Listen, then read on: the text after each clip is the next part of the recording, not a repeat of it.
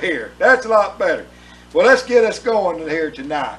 I'm going to jump right on in this, and without any further ado, and we're going to get into what we're going to talk about tonight. And I'm going to start it off by reading a verse, and I think it's a real familiar verse for most of us, but it's Jeremiah chapter 29, verse 11. So if y'all want to look with me in the 11th verse of the 29th chapter of the book of Jeremiah. And like I said, it's a pretty familiar verse, I think, to most of us. But I'll go ahead and read it now. For I know the thoughts that I think towards you, saith the Lord, thoughts of peace and not of evil, to give you an expected end. Now this has always been, to me, it's a pleasant and a blessing of a verse. I mean, just think about it. The Lord said that I know the thoughts that I think towards you.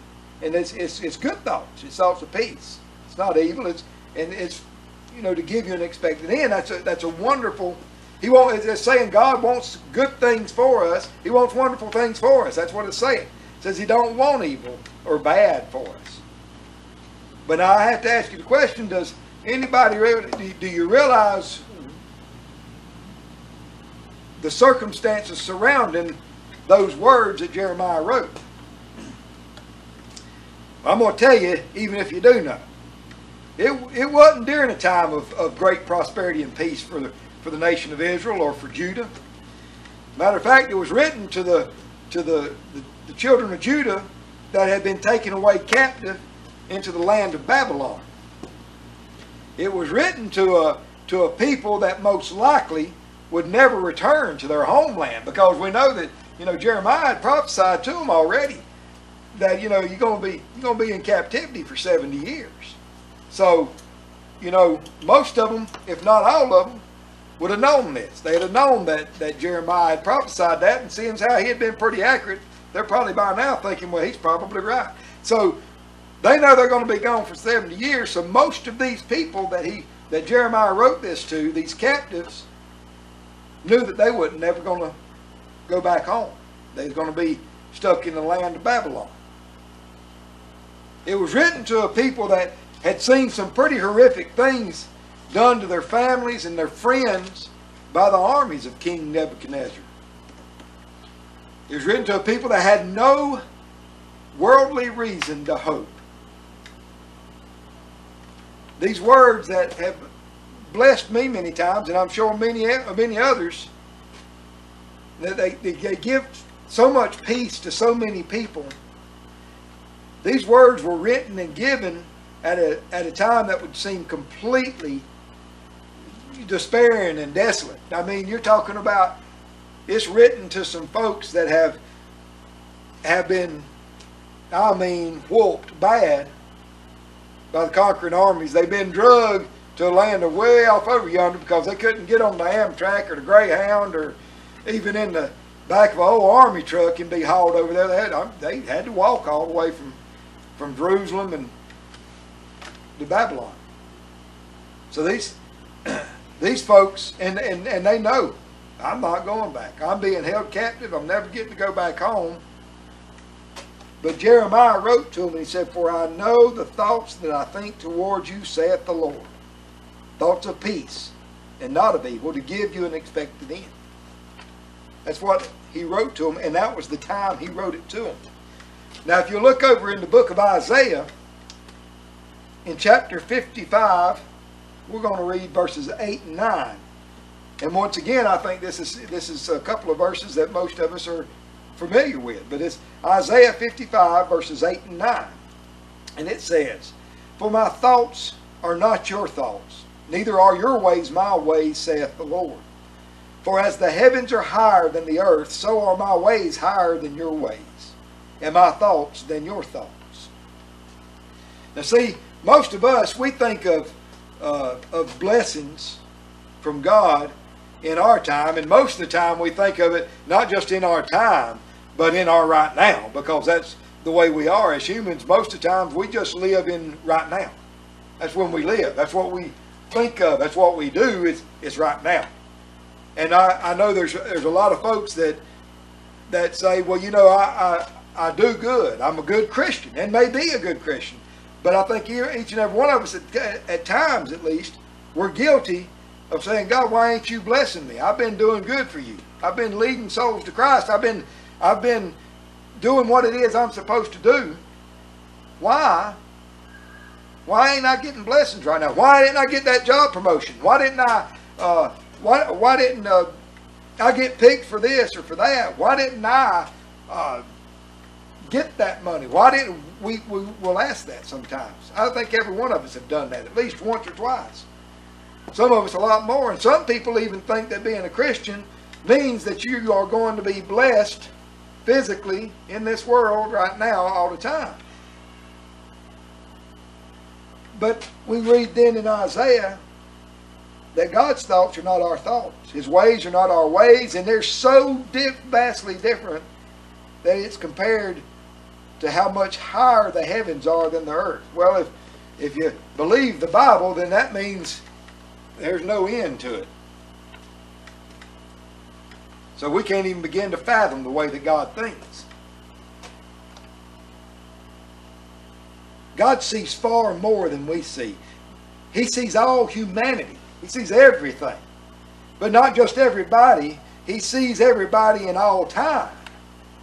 And He sees everything. Right there we start getting kind of confused, I think, a lot of times if we really try to wrap our heads around what that means. That God sees everything, knows everybody, and He sees all time, and it's all at the same time. And there we go. Boy, old mind starts blowing up. His ways and His thoughts are far beyond the mind, for certain. Some of y'all may have me whooped, but I know it blows my mind. But He sees all of this. See, we have the limitation, and I'm going to use something I believe some of us can figure out here. But we like old mule. And we're limited by them blinders. And them blinders don't allow us to see anything but what's in front of us. And most of the time, they don't allow us to see anything but what's in front of us, right in front of us. Because once we got our blinders on, we usually got our old head down too. And that's all we see. And it's a rare thing that we will actually see that stone that our plow is going to encounter a couple rows over and later on in the day. So we don't look to that as being part of what God sees. God puts in place the things that will allow for His future, not for our desires. So He sets in motion the things that He needs in motion for things to happen as He would have them happen. Now that led me to look over in another real familiar verse in the book of Romans. And in the book of Romans, in the 28th verse of the 8th chapter is one that I think just about everybody knows. Even those folks that don't go to church and stuff. But Romans 8:28 tells us, and we know that all things work together for good to them that love God, to them who are the called according to His purpose. Now, I believe that is probably one of the most misunderstood verses by people in general around. I believe it is. Because I think most people look at it and think of it. I remember when I thought of it this way. Well, that means that me being a Christian and me doing what I think God wants me to do, that means that everything's going to be good that happens to me. And that's the way I think a lot of people think of it. And then they wonder why does good things not happen to me, even though I am doing what I'm supposed to be doing. I am being a Christian and seeking to do the will of God. Well, if you read through it again, you'll recognize and you realize that it makes no mention of our dreams or our desires. It don't say anything about that. It speaks of all the things that happen in this old world. Do so for the accomplishment of God's plans. And some would say, well then how does that got anything to do with my good? Because when I'm living in the Spirit, and when I'm praying and I'm studying and I'm doing the things that I'm supposed to be doing as a Christian, my desires will tend to be more of what God desires. I'll want for my life what He wants for my life. And that's what that good is. That's just beginning to touch on the things that of His thoughts and of His ways. It's just the beginning of it. Now, if we'll look on down in verse 35, I'm going to read verses 35 through 39 to us. And it says, "Who shall separate us from the love of Christ? Shall tribulation or distress or persecution or famine or nakedness or peril or sword? As it is written, for thy sake we are killed all the day long. We are accounted as sheep for the slaughter.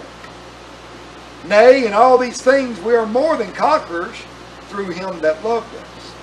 For I am persuaded that neither death nor life, nor angels, nor principalities, nor powers, nor things present, nor things to come, nor height, nor depth, nor any other creature shall be able to separate us from the love of God, which is in Christ Jesus our Lord." So regardless of all the things that happen that we consider to be bad, and even when Christians are being killed just because they're Christians, just because they love the Lord, just because they profess Jesus Christ as my Savior, and yep, that happens a lot in this world. Don't happen too much around here, thank the Lord, but they brothers and sisters in Christ all around this world, who they do. They die each day. They're imprisoned. They have their houses burned down. They have their jobs taken from them. They have all these sort of things that bring them misery and ruin as far as what we think of that can be misery and ruin. All of these things happen every day to some Christian brother or sister around this world. But even in that is the plans of God that are being carried out. And we say, well, how can that be the part of the plans of God?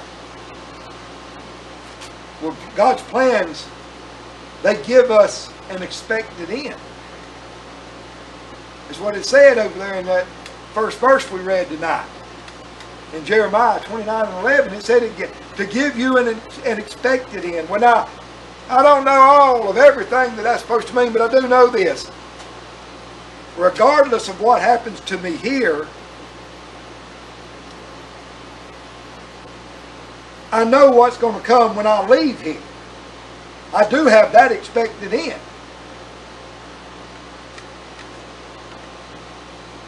That's part of God's plan.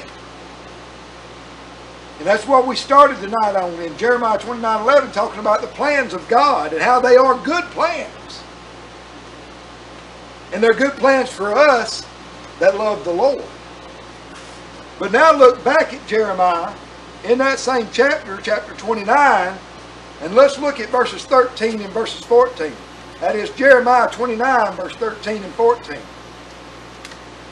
And it says, "And ye shall seek me and find me, when ye shall seek for me with all your heart. And I will be found of you, saith the Lord. And I will turn away your captivity, and I will gather you from all the nations, and from all the places whither I have driven you, saith the Lord. And I will bring you again into the place whence I caused you to be carried away captive." Now, this is Jeremiah writing to those captives, and he's reassuring them that you are going to get to come back. But there's more to it than that. That's also to the church. And that is for us to seek God and to find God, and we will be turned away from our captivity. So many times, the things that we think that are bad, well, they're actually things that are good. Now, they may not be good right then at that moment. They may be bad right there at that moment, but they are good. Because you see, a lot of times, bad times will return us to seeking the Lord. And not just seeking the Lord, but seeking the Lord with all of our heart, just like it says in verse 13 there. "And ye shall seek me and find me when ye shall search for me with all of your heart." So those bad things happen, and it turns us back to seeking God, but not just seeking Him, but seeking Him earnestly with all of our hearts. Now, even if here on earth, if we don't ever see a return of what we think of as good or the good old days, kind of like with those captives that had been told this captivity is going to last 70 years, and that basically meant that most of the ones carried captive, if not all, would not never make it back to see their homeland. That's what they could. By now, like I said, they're starting to believe old Jeremiah may just have lied to the Lord. And them other fellers may have actually been them false witnesses. They kept talking good to them. But even if we never see that return, as long as we are God's children, as long as we're His people, we will lose the chains of bondage in the end. No matter where we are here, we will lose the chains of bondage.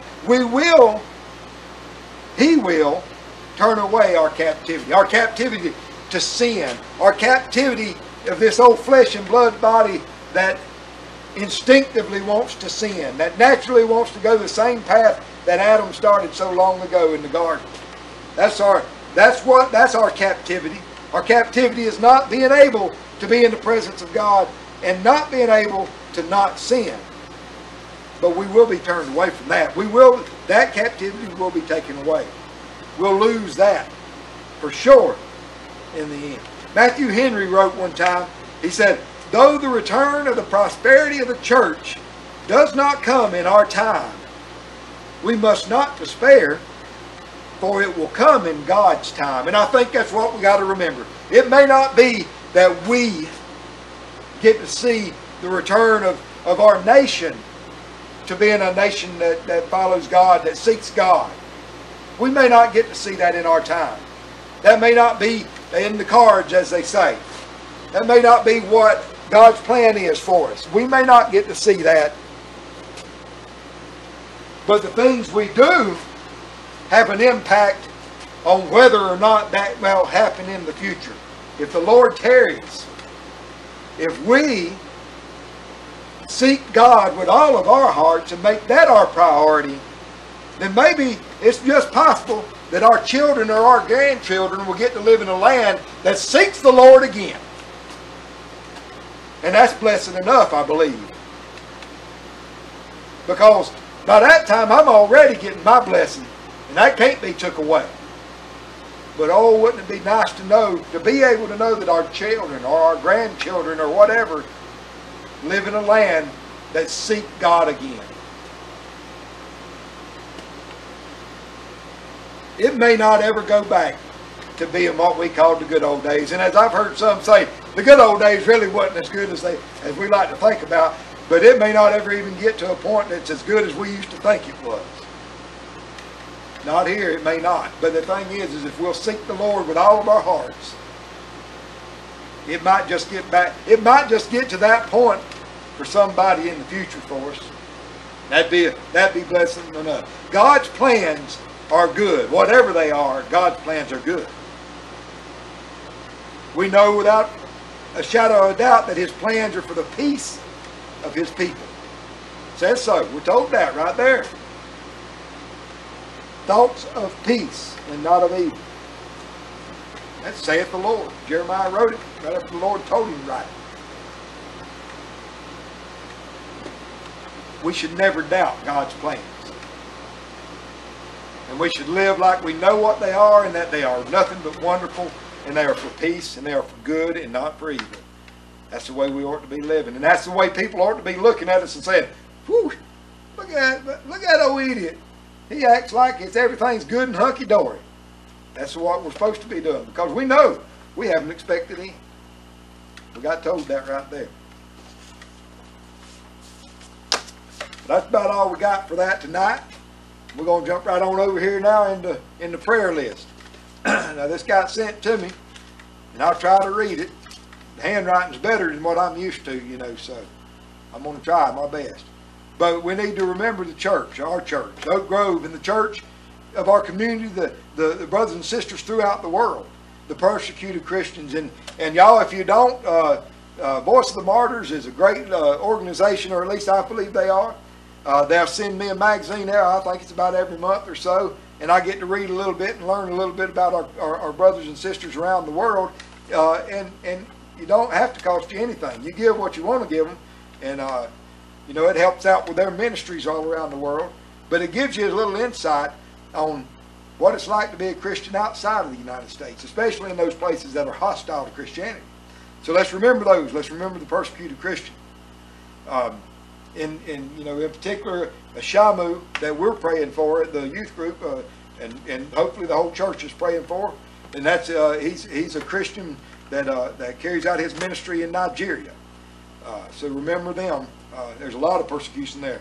I know there's persecution in the central part of that nation from one group, and then in the northern part of the nation there's persecution from Boko Haram. And they're trying to set up that Islamic State there. So remember them. It's pretty rough. Let's remember our military and their families. Let's remember the United States. Let's pray for our president. Let's pray for our elected leaders. Let's pray that the Lord would move in their hearts and lead them and guide them to do what's right for our nation by God. Let's pray for that. Let's pray for Israel and the peace of there. Let's pray for the first responders in the prisons, for hospitals and nursing homes, for the Gideons, the highway shepherd and his ministry there. Let's pray for the lighthouses. All those kids, they need your prayer for certain. We need to remember them. Remember the sisters in spirit, the youth group and the teachers and everybody that was here. And just because you sit out here, if you want to come in and join us of the night, y'all know you're more than welcome. We'd love to have y'all in there. It's a blessing. I can assure you of that.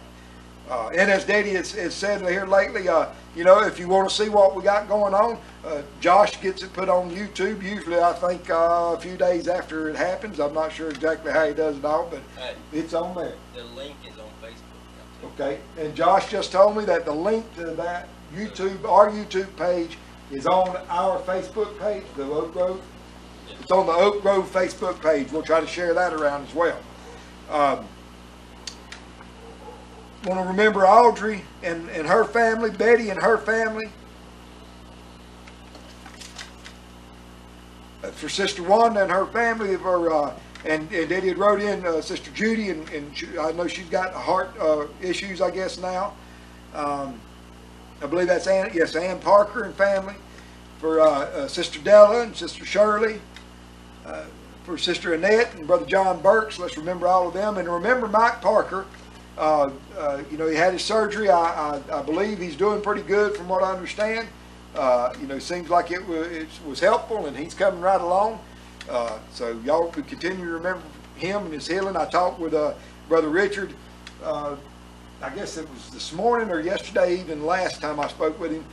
Melissa Yates is doing better. Now she's still got some pain, obviously, from the surgery. But the last I spoke with him, she wasn't experiencing any more of the numbness or the headaches that she'd been having. So Lord willing, that surgery is done, took care of that, and she's going to be doing a lot better. So y'all just continue to pray for them that she'll heal on up and get to doing a lot better. And there's a lot more on the list here, but I've got a mark, and that's where I believe I'm supposed to stop right now. But if you got any requests, you can make sure you get it on here. But just remember them, the Lord knows. But we'll still call them out every chance we get. So let's do that. If y'all would, let's bow our heads. Our most gracious Heavenly Father, we thank you, Lord, for another wonderful evening that you've given us, for a wonderful day that you've given us, Father. We thank you for the opportunity to come to your house, to study and to worship and to pray and just to gather together and have fellowship one with another, Father. We thank you for that blessing. We thank you that we can do that without any persecution, Father. And we pray that we'll continue to be able to do so. And all those around the world that can't, oh, Father, we'd love it if you would allow that to happen for them as well, Father. We'd love to see a mighty work all around this world. A revival, Father, that folks turn to you, Lord. God, it would be a beautiful and wonderful thing. But whatever your will, I pray, Father, that you give us the strength to do what we're supposed to do and the understanding to do what you would have us to do, Father. I pray that you would hear all these requests that's been mentioned, all these names, Father. You know them. There's many more that's not been mentioned. I pray, Father, that you would touch and you would heal and you would lift up and you'd give encouragement to all these that need it. Pray, Father, that you would just shine your light on them, Father. Give them a little love, Lord. Let them feel it. I pray, Father, that you would heal and you would give peace and give comfort to all that need it. I pray, Lord, that you would go with us for the remainder of this evening. And and take us safely home at the end of this evening. It'd be your will to give us that time. Bring us back here safely, Father, at the next appointed time. And I pray, Father, that you would just bless each and every one here.